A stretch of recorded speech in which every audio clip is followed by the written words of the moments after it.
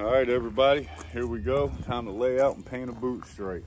It's kind of misty right now, but this is all supposed to be cleared out of here by 9, and it's going to get right nice, mid-70s.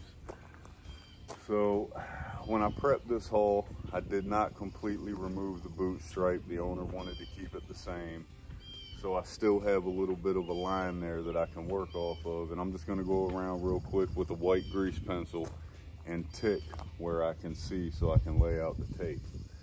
I'm going to go ahead and time lapse this, and I'll jump in with you all on the next step.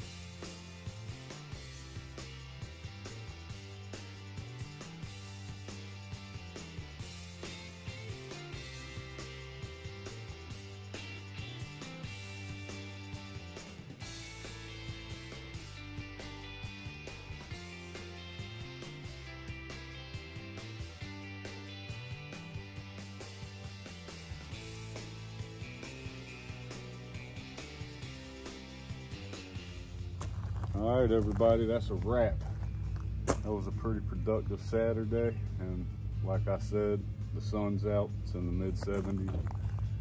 So real quick, take you for a walk around the boat. She's got her oyster white stripes, and the owner is going to go back with a green bottom, which will be interesting. Curious to see how that looks, but I'm sure it'll look just fine. So when we lay out the bottom paint line, that's when I'll straighten up the water line, because she's a little wonky right now. So yeah, this thing's gonna look right slick in the water, and that should be happening next week. So anyhow, this was a quick fill-in video. I didn't do much talking. I just wanted to get this done. I have an oyster roast to go to, and I was supposed to be there a couple hours ago. So I just jumped into fast mode and got it knocked out. So anyhow, I hope y'all enjoyed this quick little blip, and stay tuned. I'll catch you on the next one. All right.